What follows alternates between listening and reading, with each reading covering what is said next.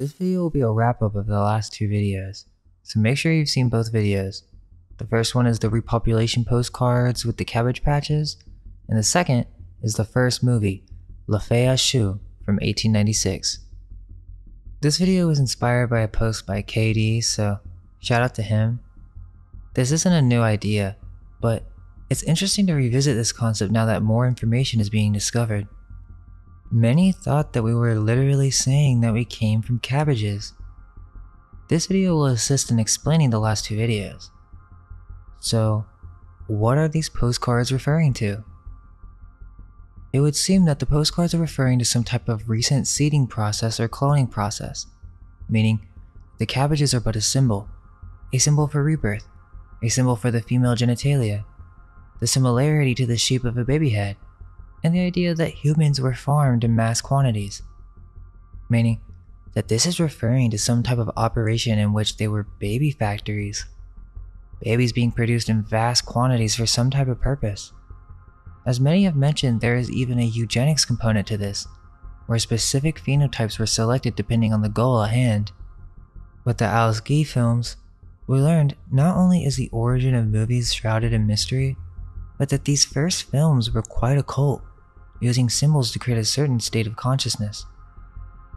This strange old film was used to promote the incubators at the Paris World Fair in 1896, so this operation must have some connection to the incubators. We have a reference that we'll go over later that's from this exact time period that discusses where they got these premature babies. Oh, and later we're going to discuss this movie that talks about all of this stuff. But I wanted to bring it up because it seems that the Cabbage Patch videos did so good that on Netflix, number 5 is Storks, and that movie is from 2016, so it's strange. Either people were watching it now and the AI has it up on the top list, or they recently added it, which is still interesting because there is some very blatant symbolism in that movie. I don't believe that timing is a coincidence. But before we get to that, are there any ancient references to any type of repopulation factories? We've made references to this before, but now is the perfect time to dive into the detail on the ancient symbol of Artemis, or Diana of Ephesus. Diana is the Latin name and Artemis Greek. She was essentially the great mother goddess of fertility. Artemis, in classical mythology, is associated with the virgin goddess of the hunt, forest, and animals. But strangely, Ephesus being located in Asia Minor saw a great deal of Oriental influence mixing with the Greek, creating an entirely new symbol.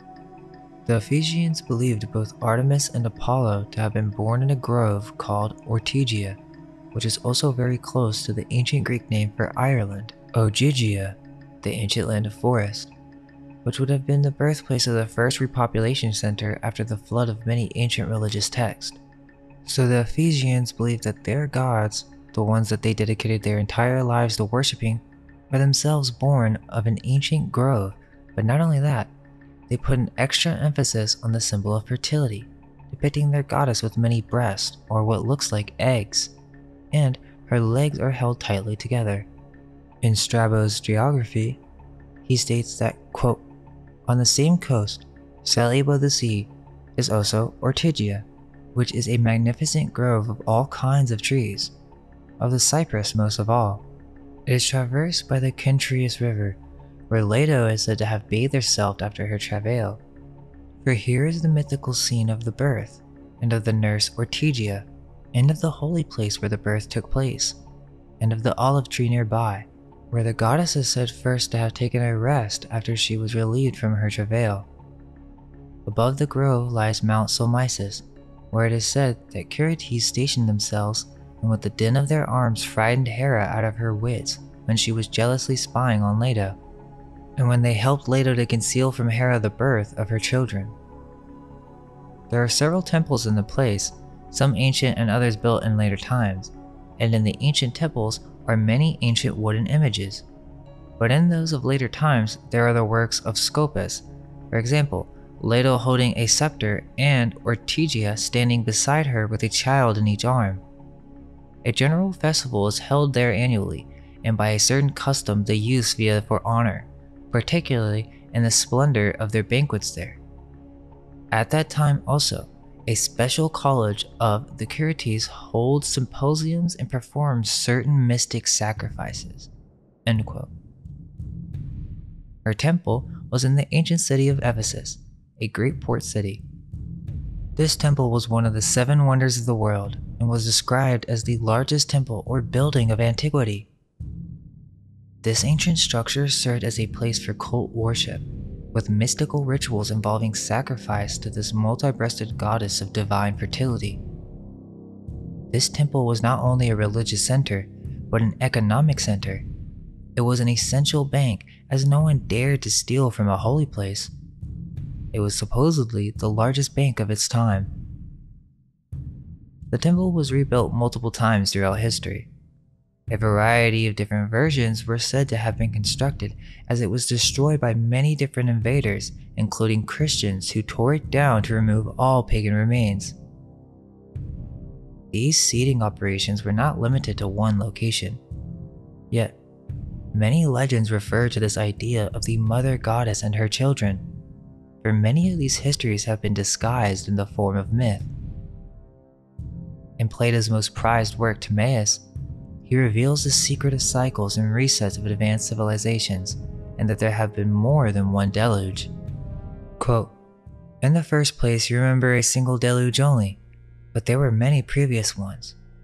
In the next place, you do not know that there formerly dwelt in your land the fairest and noblest race of men which ever lived, and that you and your whole city are descended from a small seed or remnant of them which survived."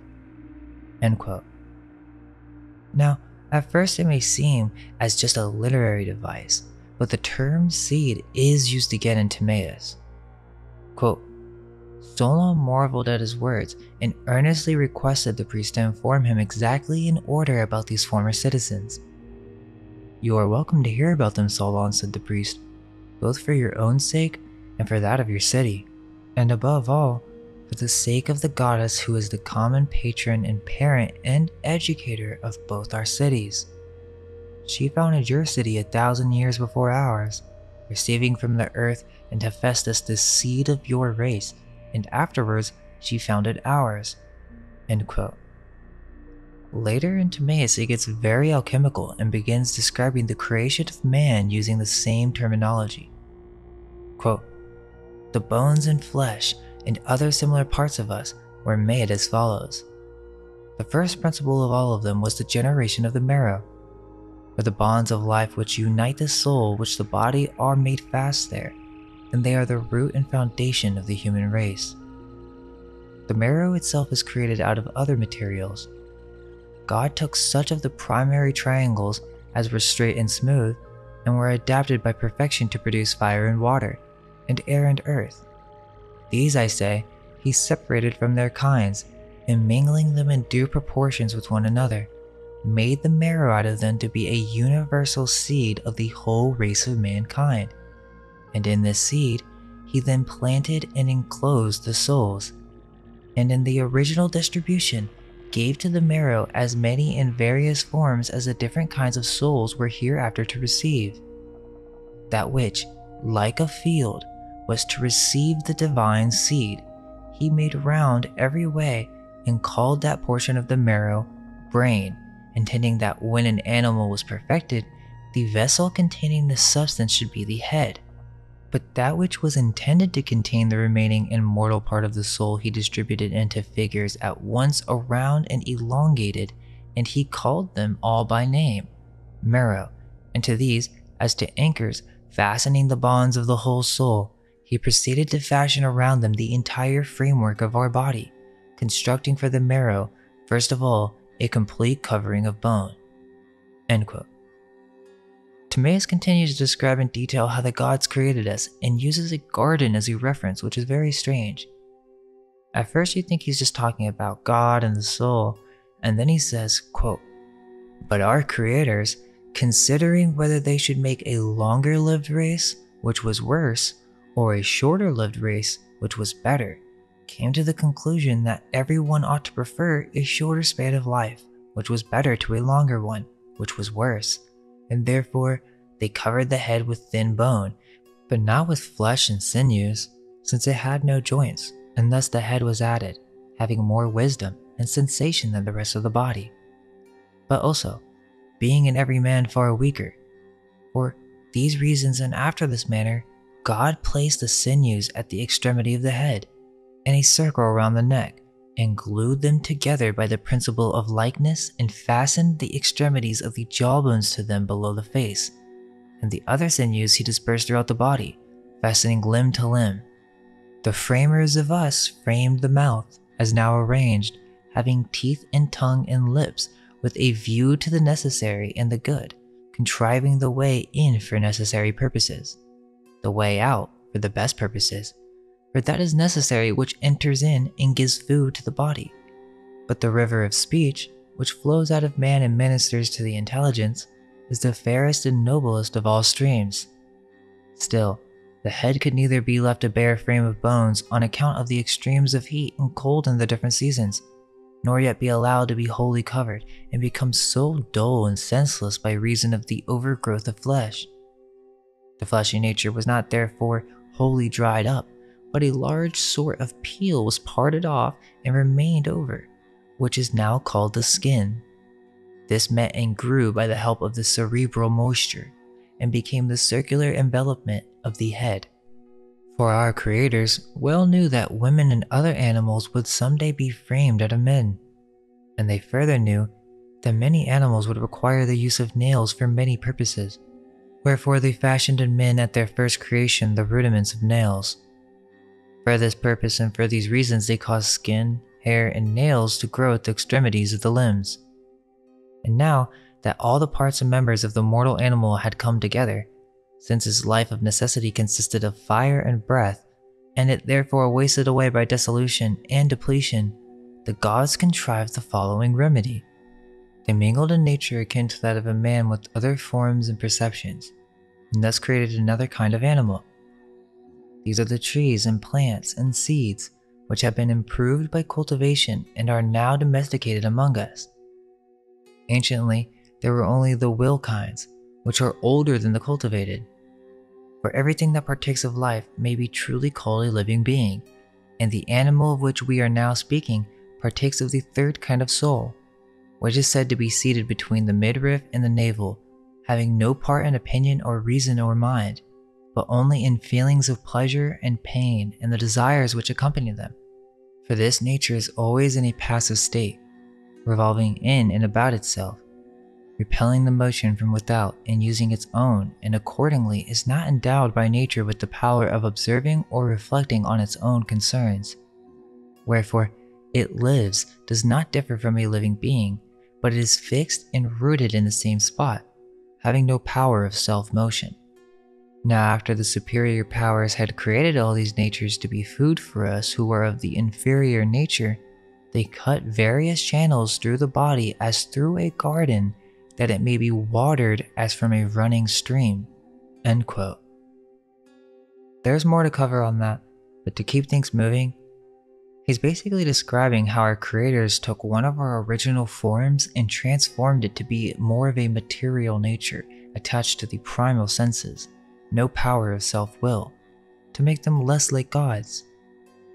A very strange process in which the flesh attaches itself to the bones. But it's more than just some spiritual metaphysical explanation of how bodies are formed, but it seems to be some type of manual, as there are decisions that need to be made.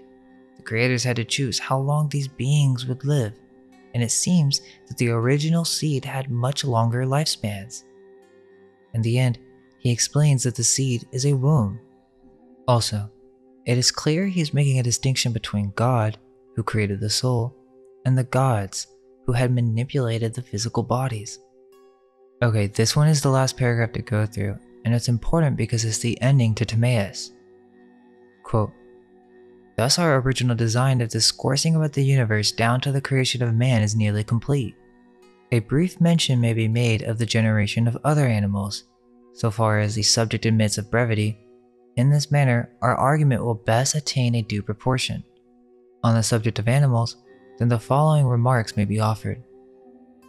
Of the men who came into the world, Those who were cowards or led unrighteous lives may with reason be supposed to have changed into the nature of women in the second generation. Okay, wait, hold up. What is he talking about? Well, we will come back to this, but he's speaking of a great race of humans that were once androgynous. This is an ancient esoteric secret that is referenced by many Greek philosophers several times. So he is saying that these original humans turned into women due to their natures, meaning these androgynous beings did not reproduce, and it also seems that they did not eat or drink at all, the original gods. And he continues, quote, "And this was the reason why at the time the gods created us in the desire of sexual intercourse, contriving in man one animated substance and in the woman another, which they formed respectively in the following manner." So there you go. These gods, which remember, is not the same as God, but these gods gave us sexual intercourse by design to make us more like animals. Quote, "The outlet for drink by which liquids pass through the lung under the kidneys and into the bladder, which receives them by the pressure of the air amidst them, was so fashioned by them as to penetrate also into the body of the marrow, which passes from the head along the neck and through the back, and which in the preceding discourse we have named the seed. And the seed having life and becoming endowed with respiration, produces in that part in which it respires a lively desire of emission, and thus creates in us the love of procreation. Wherefore, also in men the organ of generation becoming rebellious and masterful, like an animal disobedient to reason, and maddened with the sting of lust, seeks to gain absolute sway. And the same is the case with the so-called womb, or matrix of women. The animal within them is desirous of procreating children, and remaining unfruitful long beyond its proper time, gets discontented and angry, and wandering in every direction through the body, closes up the passages of the breath, and by obstructing respiration, drives them to extremity, causing all varieties of diseases, until at length the desire and love of the man and the woman, bringing them together as it were plucking the fruit from a tree, so in the womb as in a field, animals unseen by reason of their smallness and without form. These again are separated and matured within. They are then finally brought out into the light, and thus the generation of animals is completed. Thus were created women and female sex in general." End quote. Now Plato is very secretive throughout this entire book, and it would seem that the knowledge of the science and art of cloning hybrid creation would be a heavily guarded esoteric secret. This also is connected to the mysterious nature of the alchemist, which will have to be its own video, but this is connected to the creation of an artificial man. These were the greatest mysteries of the ancient world, and every occult author is elusive on the subject, hence the need for the philosopher's stone to decode the message. Although, it is also portrayed as an unknown mythical substance of turning base metals to gold. However, the symbols go deeper than just that. That will have to be for the next video. This video is about to go over some crazy stuff, but we just needed to start with Timaeus first. So who were these androgynous beings? How do men turn into women?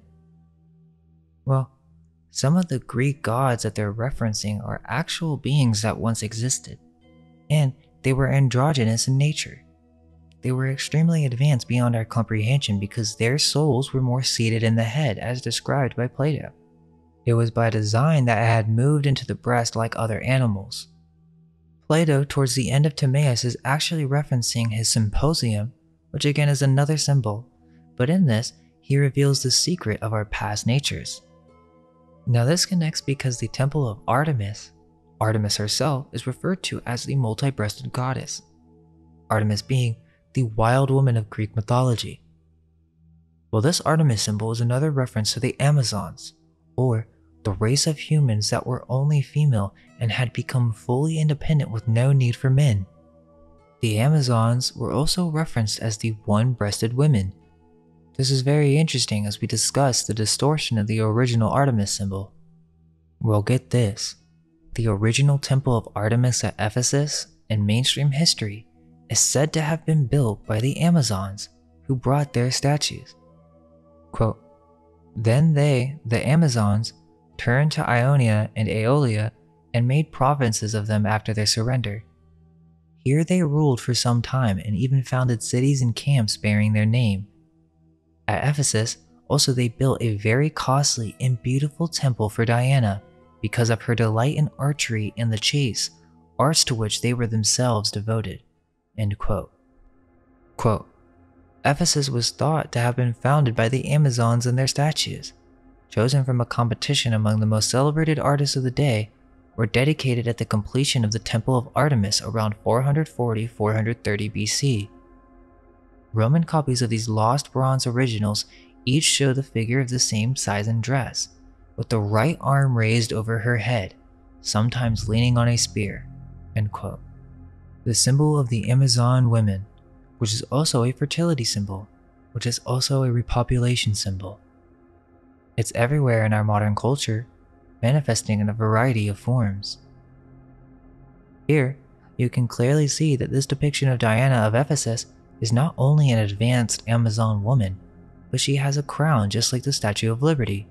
She is also holding a scepter, which is not just some type of symbolic reference, but an actual device that these beings once possessed. Think about it. Do you know when the Statue of Liberty was brought to America? Now I think there's a cover up to the story as well, as some of the early photos do seem to be photo manipulated. They say it was built in France, disassembled, and then they brought it to America to be reassembled. But the photos in France could certainly be fakes, knowing what we know now about old photo manipulation techniques. Regardless of that, the official reconstruction date takes place in America between 1885 and 1886, which is the exact year that the incubators opened in France. Why was there this random allegiance between France and the United States? Oh, just to support liberty? While they were making these postcards at the same time too. Who does that? Just sends over a massive statue like that for free? Well, maybe there's more to this story, and this is the exact period and location that a wave of immigrants made its way through Ellis Island.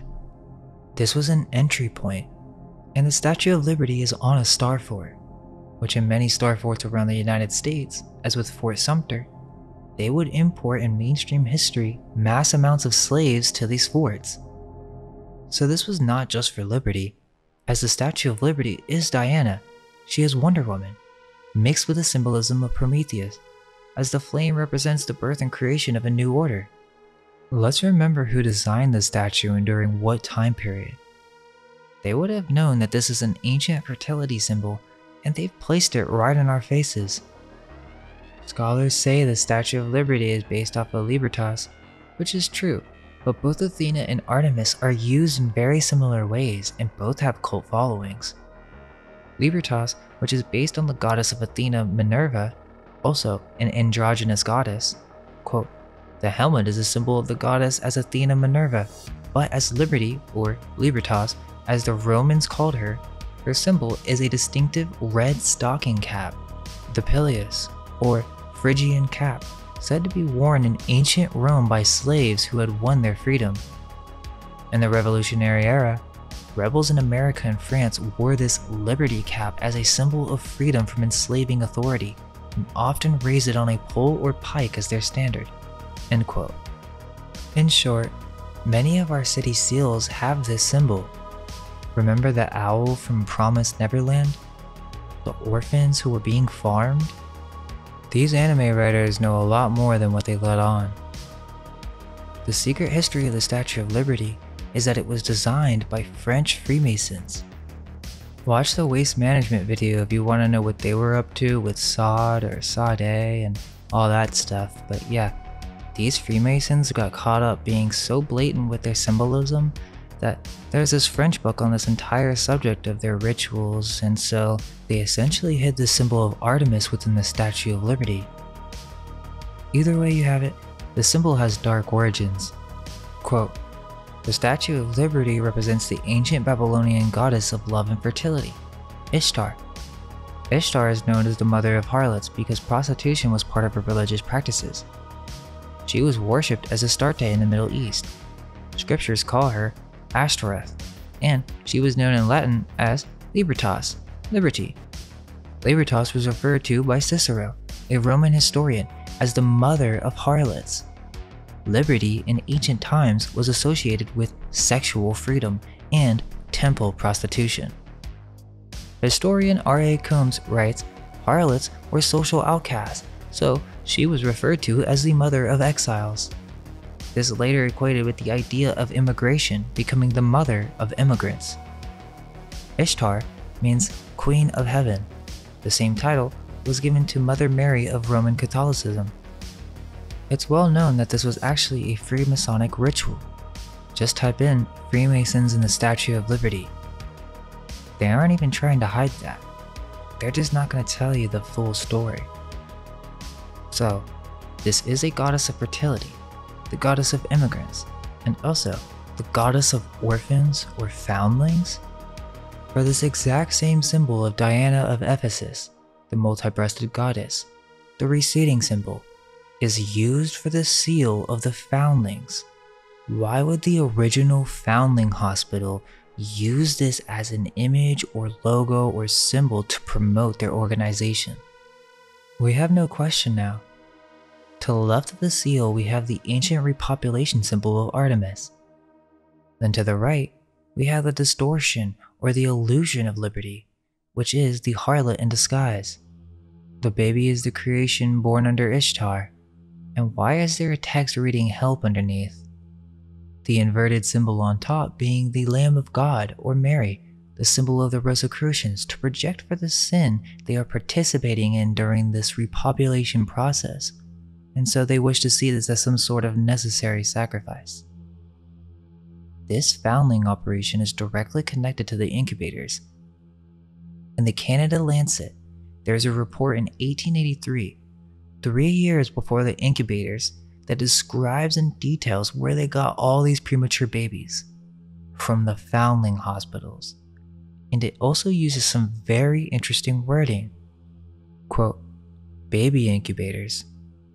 There were giants in the earth in those days, and there shall be giants in the earth in these days, to be seen not in sideshows merely, but on every hand, that is.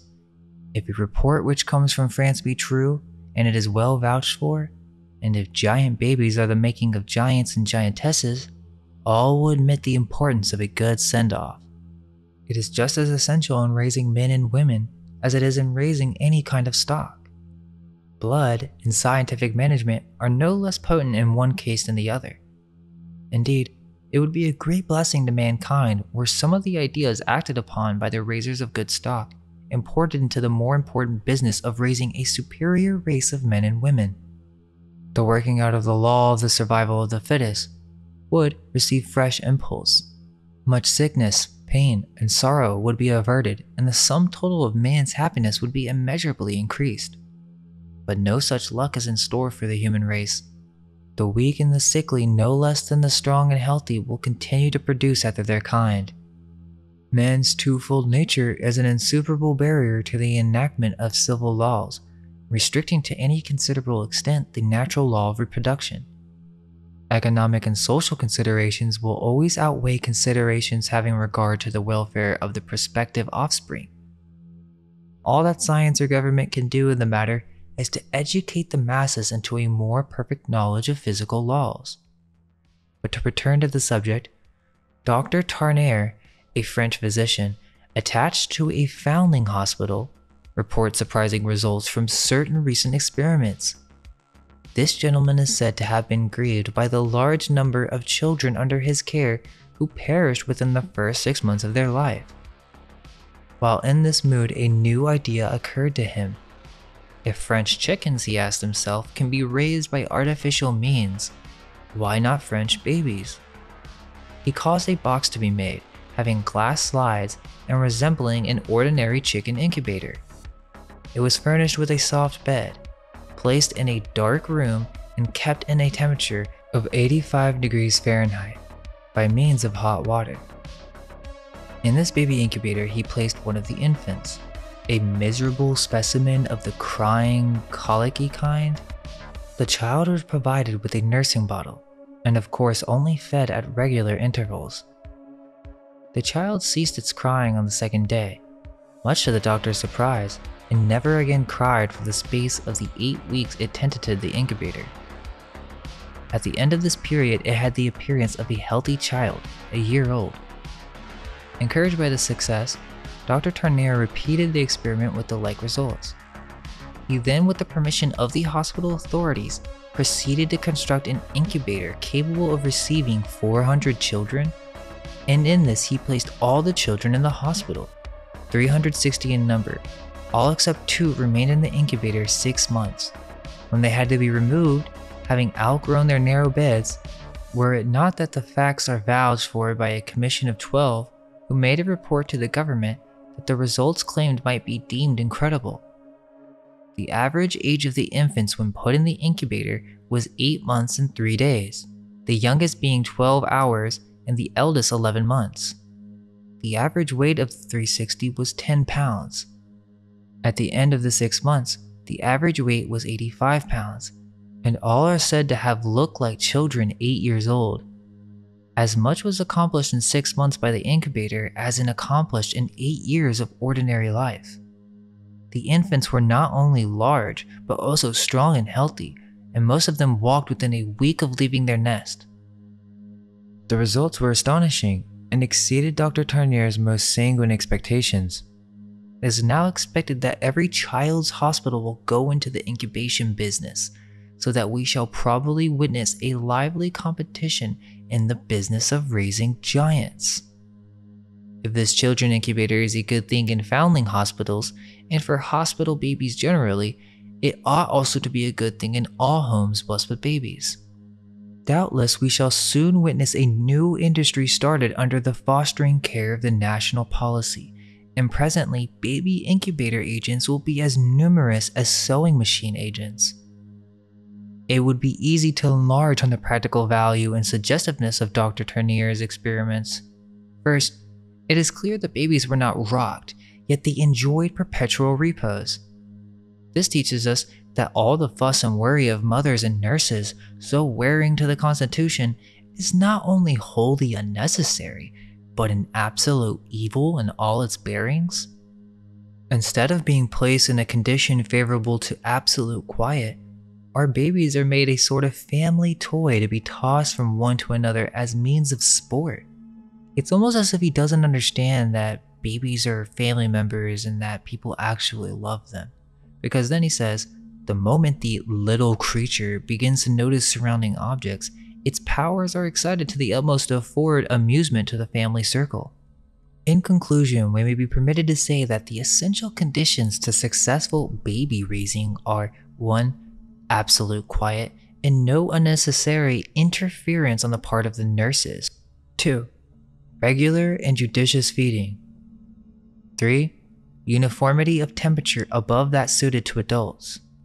This condition is difficult of attainment in ordinary life, but much may be accomplished by the knowledge that infants require a higher temperature.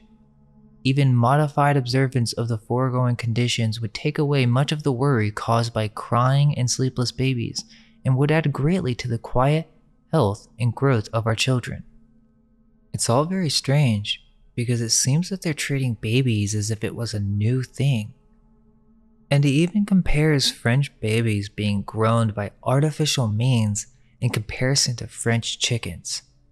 And this is the literal origin of the baby incubator, being that it was just an ordinary chicken incubator. On top of that, they said that they built these incubators on the side of the foundling hospitals, so they were connected. Why did the foundling hospital have all these premature babies? Did they find them? That doesn't make that much sense.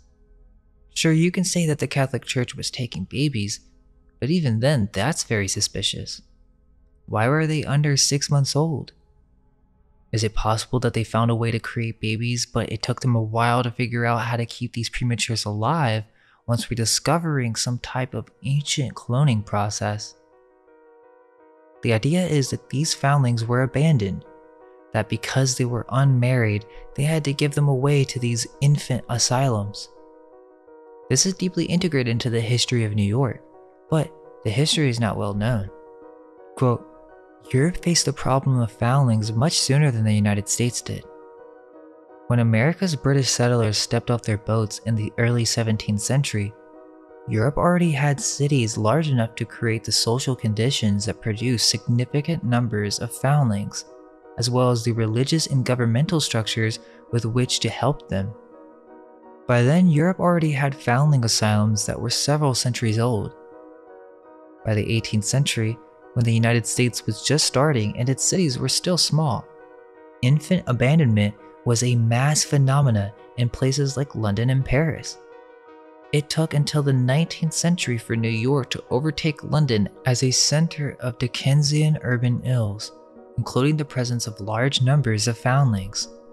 In the Catholic countries of Europe, and also in Russia, with variations depending upon time and place, local and national governments, often together with religious bodies, assumed full responsibility for foundlings. Accidentally conceived infants were anonymously absorbed into large urban foundling asylums. These asylums were at the center of great networks of wet nurses, transporters of babies, physicians, religious officials, and bureaucrats. This was the so-called Catholic system. Its goal was to preserve the honor of unmarried women and families by making babies born outside of marriage disappear." End quote. Now that is the mainstream narrative, that this was some type of problem. But the truth of the matter is, these were Protestants. They didn't even care or prosecute people for having sex because they had brothels everywhere. So the question is, did they really just find these babies? Why the use of Lady Liberty and Artemis of Ephesus? Was it a problem that was created on purpose? Some type of operation? And what's with the references to giant babies in that one report from the Canada Lancet? It does seem that size comes to play here, as not only do many legends speak of ancient cities being created by an advanced race of giants, but the Greek gods and goddesses themselves seem to be referring to these ancient beings. The Amazons are described in many different ways by Greek authors, which is interesting, because they are said to be a warlike race that would kill all the baby boys who were bound by their earth instincts, and their father goddess being Ares, the god of war. But why would the Amazons worship a man god? They were moon worshippers, so it's more likely they were the original creators of the Diana of Ephesus symbol, their goddess being a fertility symbol, as although they did not allow men into their tribes, they were described as being bound to sexual desires. I don't think that is the case, but it is a mistranslation, that they were attempting to repopulate with a new type of human. This is the origin of Eros, or Cupid, in which a hybrid human was created that had formed two polarities, male and female. Think about it. Remember Futurama and the Amazon women? They were trying to have snoo-snoo? With the purpose of what? Repopulation. Now come on guys, you guys know that Matt Groening knows some deep stuff and that is no mere coincidence. They also are giants, so it doesn't make sense that they would really have sexual intercourse with such small humans. This is just a play on the process in which these Amazon women giants created a new hybrid man in which they changed the age and added orifices for eating, drinking, and pooping. How else would a civilization of only women survive? They would need some type of repopulation program, whether it used technology or not, and this is never really fully investigated by historians.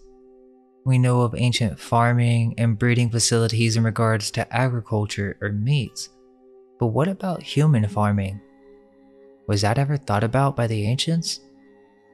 If there was some cataclysm and a nation had lost almost all of its people, was it ever thought that, hey, we need to find a way to repopulate this place? I mean, I feel like that's going to be one of the first things you're going to think about when starting a civilization. It's pretty basic, but to what degree? And was there technology used in the process? If so, was it possible to actually design, in the case of eugenics, specific traits to be desired in the final outcome? All of these things are left to the vault of esoteric history. However, with the right questions, we can begin to look at these subjects with new eyes. This isn't restricted to just whites, as in the story of Calafia. These Montalvo novels, which are actually from an earlier unknown 14th century writer during the Islamic rule of Spain, they travel to America, and in California used to exist a race of giant black warrior women who also were very fond of griffins. It seems throughout history, remnants of multiple tribes of godlike women races have existed and were called to be used in some war. As for Calafia, it was the Muslims versus the Christians in Constantinople. The Amazons are also deeply connected with the Scythians, as it is said at some point the two intermarried and created a new race of Scythians called Sauromateans. Quote, the 5th century BC historian Herodotus did the best to fill in the missing gaps. The father of history, as he is known, located the Amazonian capital at Themyscira, a fortified city on the banks of the Thermodon River near the coast of the Black Sea in what is now northern Turkey. The women divided their time between pillaging expeditions as far afield as Persia and closer to home, founding such famous towns as Smyrna, Ephesus, Sinope, and Paphos. Procreation was confined to an annual event with a neighboring tribe. End quote. There were many tribes of warrior women, but I think that is just the surface level of the symbol. As we discussed with the androgynous beings, they had a different form in mind, no need to eat and drink, and were essentially gods. Wonder Woman, Lady Liberty, the mother of immigrants, Athena. Well, just as the owl is the symbol of Minerva, the bee is the symbol of Artemis. The bee of Artemis. Quote, the early association of the bee with the cult of Artemis is attested by varied evidence. It appears not only upon the strange polymastoid statue of the Ephesian goddess, but upon the earliest coins of her city. As the owl was the emblem of Athena at Athens, so the bee seems to have been the emblem of Artemis at Ephesus. Although the extant examples of the polymastoid statue are all of late date, it is hardly possible that the type with its medley of elements can have been a late Hellenistic creation. So important was the bee in the cult of Artemis that her priestesses received the name of Melissa, or bee. There is no direct evidence that the Ephesian priestesses of the goddess bore that title, but the assumption that she did is justified by the monuments cited. Another such title was beekeeper. The first priestess with the title probably served in the Temple of Apollo, there which bees had made of wax. These Apolline bees must have had some relation to the bees of Artemis, the twin sister of the god. End quote. You can even see the bee on old coins and statues. Remember the bunny bee from the Cabbage Patch story? Well, the honeybee was a sacred symbol in antiquity, and civilization supposedly worshipped it for its life-affirming gifts of honey. But the bee and queen bees are associated with several goddesses, and there's never really a good reason why this would be the case. Is it possible that the queen bee is the source mother in which the entire colony is created? Our population, and the beehives are the factories in which they are produced. This symbolism is prevalent throughout our entire culture, where the queen bees select worker bees and soldier bees, or has the ability of birthing different offspring to complete different tasks as in a monarchy. Each bee has a specific task to support the queen and the entire hive mind. So, are queen bees ancient goddesses? Quote, the opinion of Ramsay that the image of Artemis is not human at all, but related to bees, is quite reasonable. He says that Artemis is the queen bee. Her image makes this plain, and that the breasts are in fact ova. The bee features strongly on very many Ephesian coins and on Artemis images. It has been suggested that the very name of the city is from the Lydian language and means place of many bees. End quote. We refer to the sculpture as the multi-breasted Diana, as this is one interpretation by mainstream historians. However, as you look deeper, they are not breasts, but they are actually eggs or ovum, making it even more clear that this has to do with some type of mass repopulation process. Located in Rome is a fountain The Fontana de Triton, which is a 17th century fountain located in the Piazza Berberini, which is a life-size Triton sea god depicted as a Phoenician mermaid kneeling on the stem of 4 dolphin tail fins. On this fountain is a coat of arms for the Barberini family, which shows their ties to bees. This symbolism is never fully explained and also merges with golden horseflies. Yet, the final symbol is the bee, which was used as an important symbol by the Barberini family, and so they would adorn their creations with the symbol. It's well known that this symbol is very important to them, but why? They were the head of the Catholic Church in the early 1600s, so perhaps they knew exactly what the symbol was referring to and how it was the symbol for Artemis. Also, alma mater and magna mater are another manifestation of breeding programs. It is Latin for nourishing mother, an allegorical Latin phrase for a university school or college that one formerly attended. And in the US, it means one that you graduated. It refers to the nourishing mother, the nursing mother, the fostering mother, meaning that these schools are breeding programs for the mind in which the mother is birthing the specific type worker-minded bees. The castle on the head is another symbol connected to the ancient Artemis and Liberty symbol, as this process of repopulation is crucial in the foundation and structure of the New World. Magna Mater was an ancient female Roman cult.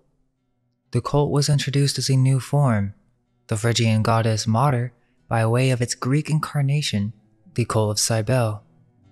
You come to find out that there are many mother goddesses out there, and instead of them being just some random goddess that an entire ancient city would dedicate their entire religion and life to, what if these mother goddesses were actually some type of machine or method in which you could create clones?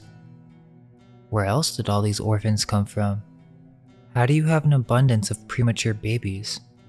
We know that they had infant asylums for just this problem, and it seems that these facilities were producing these babies en masse.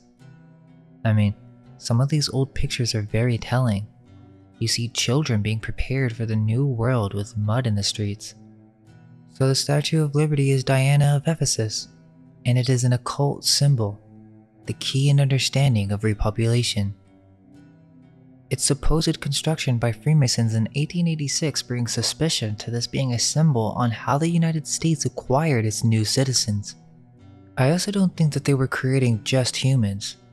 They were probably experimenting with all kinds of animal to humanoid ratios, creating the hybrids from myth and legend as well as the hybrid animals we know today.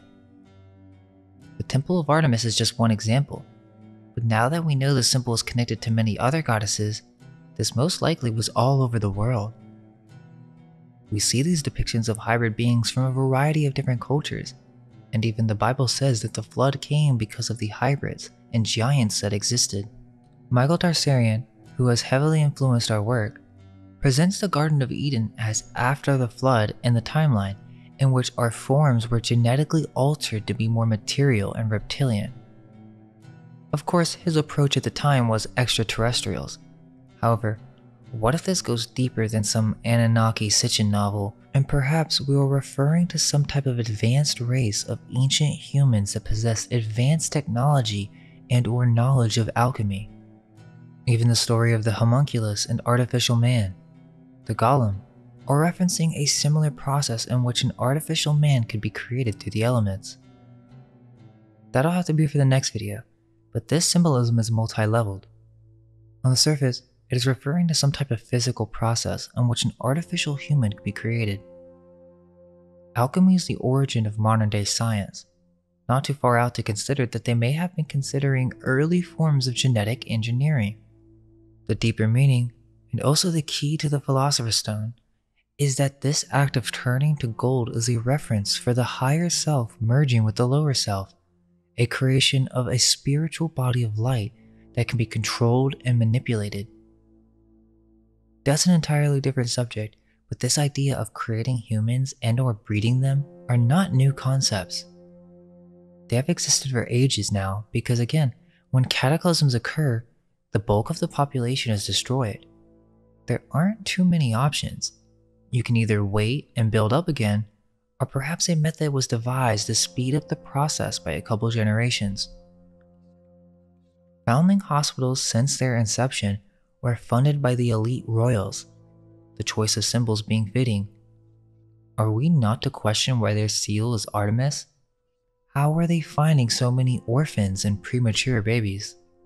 Well, orphanages go back to the time of Rome, and even one of the earliest orphanages that we know of is in Venice, called La Pieta, which is a convent of monks and nuns. Since its origin, orphans had been the responsibility of the Catholic Church.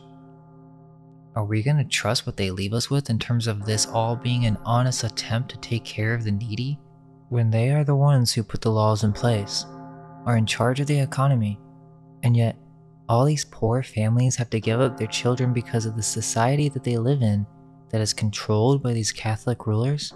Something else is going on if you ask me. And as we know now, these incubators were right by the foundling hospitals since they had so many premature babies for some reason. If you type baby incubators 1900s, you will first see the babies of Coney Island. But there's more to this story, as during the late 1800s, a physician, Martin Coney, had begun to demonstrate the efficacy of infant incubators throughout the US and Europe. They were showing these everywhere, and it's really not that advanced of an invention. Seems weird that this came out of nowhere. Then you start having these world fairs, and they're showing off these babies as some sideshow, and you could literally buy them, so they were for sale? If they did this today, there would be all sorts of protest. But now, we know that these premature babies were orphans or foundlings of some kind.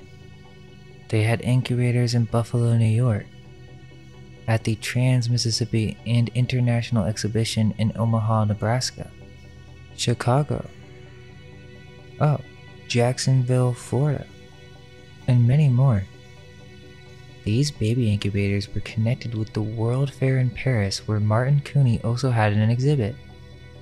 Meaning, those postcards may have been developed in France, but the movies and images were not to promote one single event. This was a worldwide event occurring during this time, and that was the reason they were funded to make the movies and postcards. People from around the world were to be advertised these baby incubators. Some suggest that this may have been a factor in the sense of multiple women giving birth, but that also comes with many problems, and they actually still have these today. So that's not too crazy at all, but it's very unhygienic and would cause issues in consistency. For more accuracy, cleanliness, you would need control over the environment. It would seem that multiple countries are involved in this in the modern day, and even if that is the explanation, it's still horrifying and strange that this isn't really well known.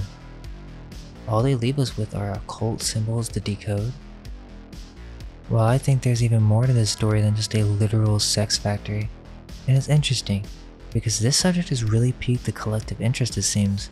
As we mentioned at the beginning, Netflix randomly released Storks and it's at top 5 right now, so I never really heard of this movie, but I just wanted to mention a couple things. The movie has some crazy symbolism. Well, first, it's a high budget film around 70 million, and it's a movie about how storks in the past delivered babies. This was their duty, their passion, what they were born to do. And it's obvious from the beginning that they have some massive postal force. They mentioned at the beginning how there were rules that you could not form a bond with the baby, to not even treat it as human, but that they were just packages. The first packages that this postal service began with since its inception. Whoever made this movie or wrote in the symbolism knows what we're discussing about right now. Which makes it even weirder that they put this in the movie up during this time on Netflix. Well, the story goes that as this postal service developed into the modern day, they stopped delivering babies to the point where it essentially becomes myth and all the humans laugh at anyone who thinks the storks still deliver babies. But the weird thing about that is they say, "Oh sweetie, storks don't deliver babies anymore, but they used to a long time ago." So it's not that they don't do it or they think the idea is ridiculous, it's just that they don't do it anymore. And that's kind of where we start with the story that this company, called Corner Store, which is the original postal service that was delivering babies, turned into this huge corporation. This seems to be a blatant parody of Amazon, the modern day king of delivery. Keep in mind that this movie is from 2016. The main character is a weird comedic stork that wants to be boss desperately. He just follows the system, is willing to do anything for this fake illusion of success. Well, the boss wants to get rid of this orphan girl, which, that was weird to me. Right off the bat, they introduced this orphan character. That's no accident. Her name is Tulip, who is a human orphan raised by storks. The symbol of the tulip has been used by royalty as a symbol of wealth and prosperity. But red tulips, the girl's hair is chosen red on purpose, so we're speaking of red tulips. From the Buffalo News, February 28, 1897, quote, Harvard men dined, made merry around the banquet table at the Saturn Club. The Harvard flag, a huge banner of the brightest crimson with the university's initial letter of corresponding size as white as the driven snow in the center, floated from the staff of the Saturn Club yesterday, and it was significant of the banquet of the Harvard Alumni Association of Western New York. Crimson, the color which had urged the diners as students to ecstasies of affection for their alma mater, was the one decoration. There was about 100 alumni at a long table which took in the whole length of the dining room.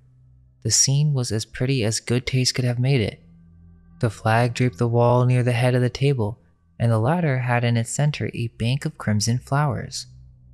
This was flanked at either end of the table by the university letter in perfect formation and composed of red tulips. So for their altar mater ceremony, they dined with decorative red tulips. And remember, we're speaking of symbols. It's only when we learn to understand these symbols that a great veil can be lifted. It gets way deeper. After typing red tulip fertility, just looking for symbols, there are companies using these symbols where they advertise to grow your family using egg donors. Even specific phenotypes are possible. Now my only question is, why use the symbol of the tulip? As we know, this means that the tulip means more than just a red flower. In many ways, it represents the sex organs themselves, as with the postcards. However, its main symbol representing fertility in children, specifically orphan children, lost blood. During the Dutch Golden Age, there was something called tulip mania. So this might be pretty controversial, but it's only when we ask questions can light be shed. This period involved a strange delusion where people began paying extraordinary prices for flowers and produce. And they have all sorts of excuses for why this is, but I find it interesting that this is a mainstream historical event, and it's called tulip mania. I believe that this might be an even older reference to these postcards, and it's from the 17th century. Oh, and get this. It wasn't just tulips that were overpriced, but cabbages. Let's remember that tulips and roses are very similar in appearance. There was a cabbage fever.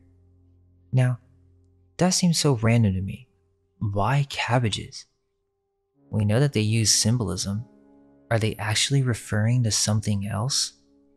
This will have its own video, but basically, after the Dutch were supposedly liberated from the Spanish Empire in 1581, they just began growing tulips all around their palaces, and the rich began to become obsessed with tulips for no apparent reason. Well, this caused some type of economic bubble, or really some strange early created inflation. But what if it's not that these items became overpriced? It's that there are actually references to a different product. Could it be code? Quote, it is agreed that mania is a psychopathological disorder.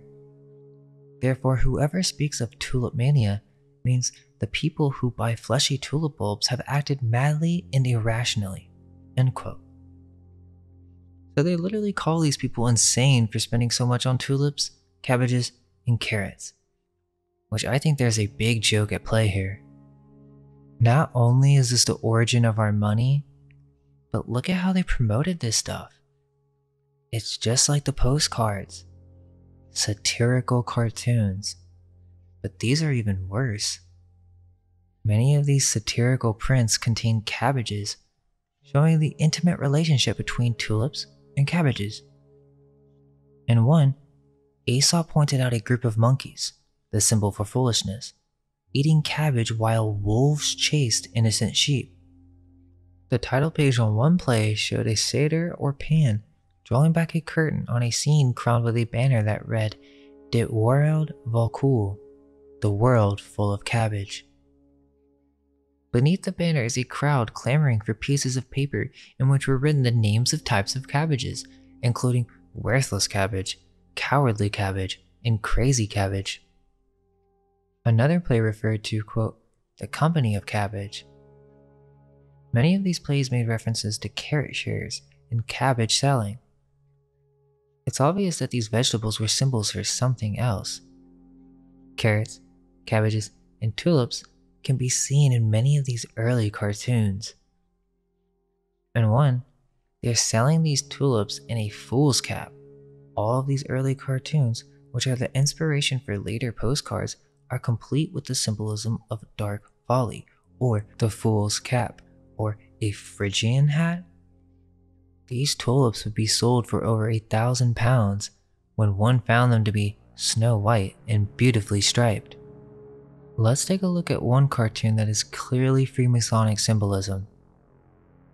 It's called Ariel Quinn Actionist, a cartoon from De Groot Teferil der Dwarschild 1720, and this is in the British Library.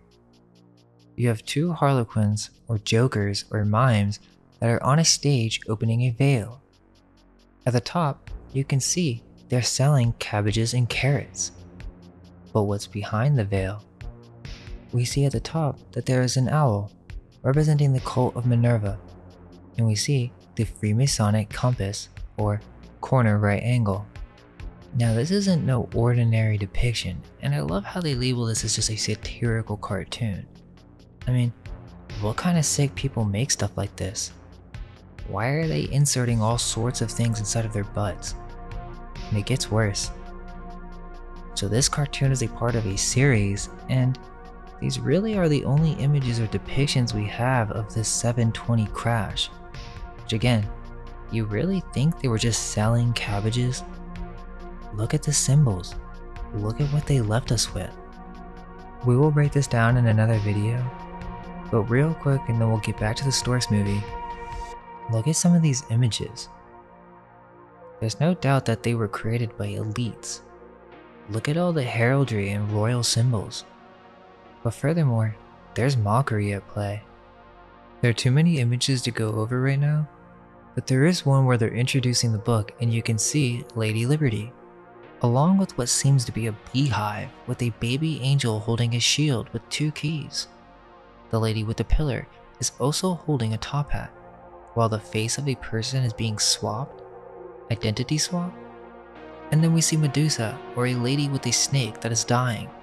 And under her left arm is the bottom of a barrel, or the hive, in which people, or babies, are coming out and they're throwing cabbages.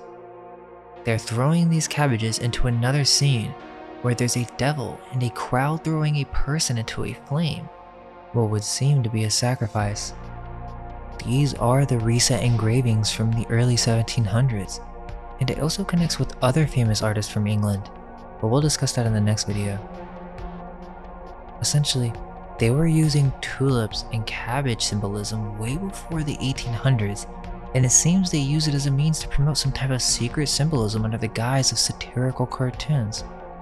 And this is just way too weird. I mean, I couldn't make this up. Like, there's this one where they're literally trying to cut out the third eye and insert these new economic systems literally into our rears as if they're trying to forcibly manipulate our new forms. Well, back to the movie. So yeah, there's this deep symbolism behind tulips and cabbages, and the writers of this film seem to be fully aware of it. So the stork has to fire this orphan named Tulip But it's her birthday and she's kind of cool, so the stork doesn't want to fire her because he feels bad for her. He's not like his boss who gets off on hurting others. So, the stork comes up with an idea. Let's put her in the old letter room because no one sends in letters for babies anymore. You can even tell that this is an older building or something and different from the main corner store building, which really is just a large cargo container or trailer. Well, long story short, the orphan gets tired of being in the room, basically goes insane, and she eventually gets a letter from another character in the film, a child with the last name Gardner, whose parents are real estate agents. The boy is so lonely and desperately wants a little brother, so he hears about the storks and writes them a letter, the first letter in ages. So finally, the orphan gets a letter and she feels that she has a duty to be the manager of this new letter room. So she takes this letter to that old abandoned building, but the stork character tries to stop her from doing anything else because he lied to the big boss that he fired her already. Basically, by accident, the stork and orphan were fighting over the letter and it enters his machine. This triggers the machine to start working and it's revealed that the entire room is part of a literal baby factory. It's capable of producing billions of babies, and towards the end of the film, it's shown that this is actually an ancient castle separated from the corner store. Think about it. Corner store, Freemasons. Why use Amazon? Is it a reference to Amazon women? Well, the cornerstone in Freemasonry is the basis upon which anything is founded. Hence, orphans, tulips, and foundlings. There's also a part where they lose the baby to some wolves, which made me think of the old stories of children being raised by wolves, famous from Roman mythology. The stork boss even tried to cover up this information in the movie. They didn't want people to know that they were producing babies again, because then their stocks would plummet. So essentially, a castle with an ancient advanced AI baby factory machine, kind of like Noah's Ark, was being used by the state, and these storks were the postal workers designed to deliver them, but then over time, corporate evolution made this machine irrelevant, and so they no longer needed the storks. Also, they never really mention whether this world has sexual intercourse or not. They never have the birds and the bees conversation. I mean, why do we even call it that? In the Netflix movie I Am Mother, it's literally about a repopulation center full of clones for the purpose of rebuilding civilization after a major disaster. The primary crop grown in the surrounding land is corn, another fertility symbol, and a plant whose kernels resemble honeycombs. This also kind of connects with Children of the Corn, a society of children ruled by a demon. Well, we have an intimate relationship with storks, and it's way older than the Cabbage Patch Kids or the 1900s repopulation postcards. We have more to say on that as well. But for now, let's finish off with baby farming. Now there's only so much that I can say, and you'll have to do your own research here. But during the Victorian age, there was this phrase of baby farming, in which you had these women who owned these orphan homes, where the story goes that these women could no longer support the babies, so they literally would kill infants. It's a horrifying story, and there are many books on this subject. It's also happened in many places all throughout the world. I do think this is a cover story for something much deeper, as they had advertisements for these baby farms as well. They're from the 1860s, and so they're much more difficult to find. One article is literally called Wolves in Women's Clothing. So, if this was the state of childcare during the 19th century, then why do we trust anything from the mainstream source? It's our job to begin asking questions on how this all started and when it began. Even Vedic literature has references to hybrid beings and genetic manipulation. They had a similar science to alchemy with an understanding of different elements needed to create material flesh. There's this great channel that talks about these things where in ancient Vedic temples you can see that they had an understanding of some early form of DNA manipulation, even understanding what a sperm and egg looks like from a microscope. There was also this other temple that showed carvings on how they were experimenting with different hybrid creatures, which would also explain why we see so many strange beings in medieval depictions. Were these once real creatures? We get these depictions from some of the most famous philosophers and ancient historians. They believe them to be true as with the monstrous races of early Christian writings. In order to conclude, this history of test tube babies is also an obscure topic. But here you go. First you get a bunch of women, you give them fertility drugs, so they're extremely fertile, then this simulates the development of extra eggs. Matured eggs are removed from the ovaries, and this is done with an ultrasound guided needle. Once these eggs are retrieved, they literally just put a sperm and egg in a petri dish.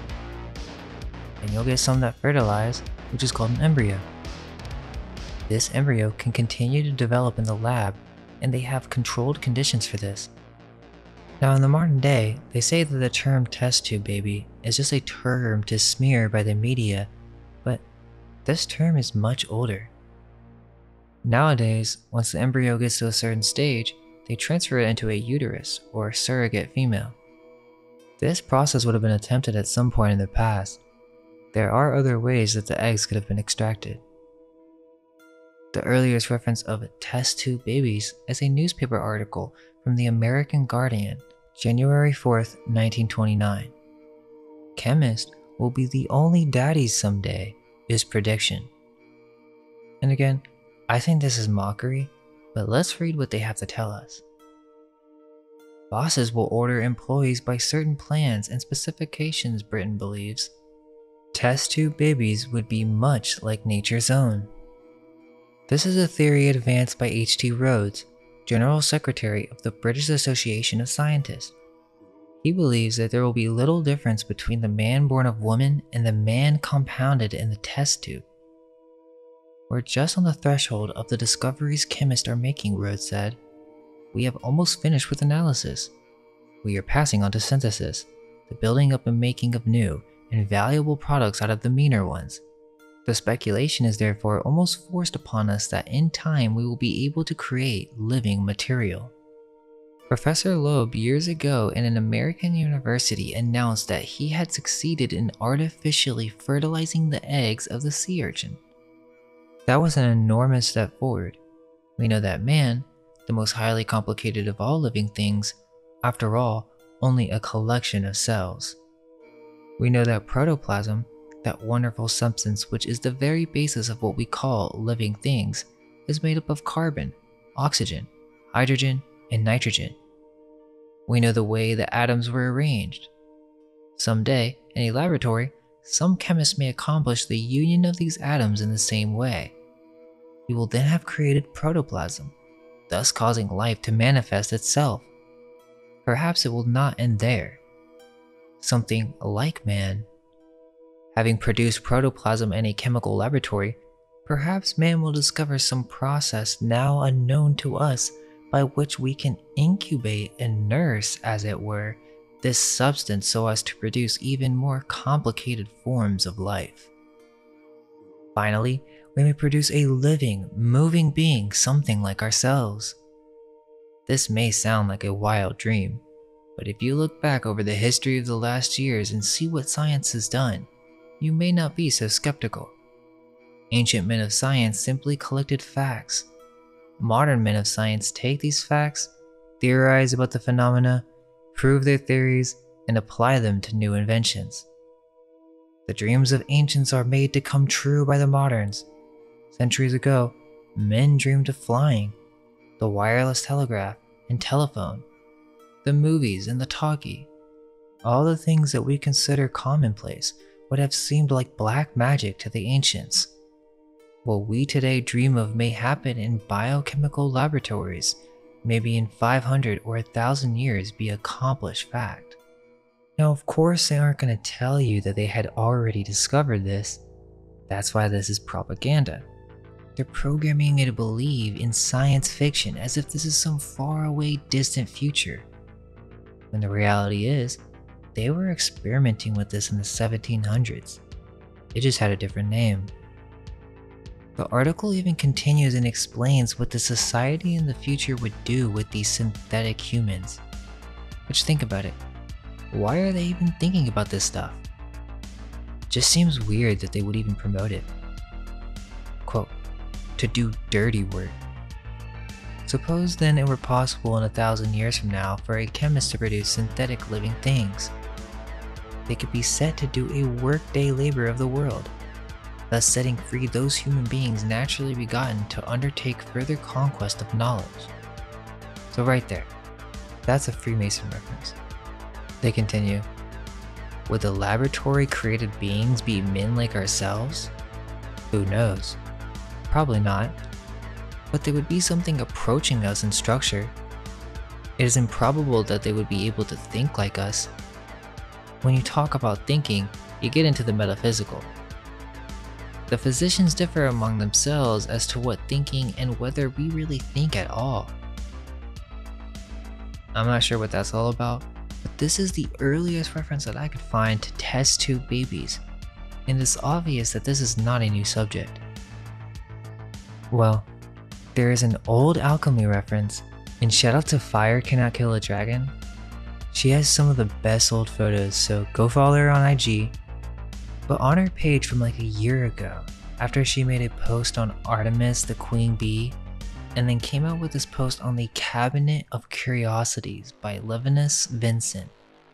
Is this an early depiction of a cloning center? Let's keep in mind that Levinus Vincent was one of the most well-known Dutch designers and wealthy merchants during the Dutch Republic and during the 1720 financial bubble or tulip mania. Well, he was a part of the Royal Society, and he has a book called The Cabinets of Curiosities. The wiki just says they are these small animals, but also artificialia, which seems to be some artificial creations of some kind. Yet, there are no references to genetic manipulation or even contributions to science really. So what is this place? Well, that's what makes it so bizarre. It's some strange collection. But even further, whoever made this knows their symbolism. So this book, Wonder to Kneel der Nature, is filled with secret occult symbols. We can see them more clearly now. Also, if you're Dutch, please contact us as we're looking for translators. But in this text, he speaks of many different curious things. Snakes and dragons. A sea hydras over 200 feet long. And the creation of the hydra, which he says is an actual invented and embellished animal. There is a depiction in which you can clearly see a man holding a hive and pointing to the shelves next to him, filled with various vials. Under him are two baby orphans, and one of them is holding the Freemason compass or square. And we know this is no accident, because you can see it in the floral decorative symbols as well. This beehive is purposefully chosen as we can also see the multi-breasted Diana of Ephesus, or Lady Liberty, with a tower or castle on her head, representing that this is some type of factory for repopulation of the new world. We also see human-like creatures in some of these tubes.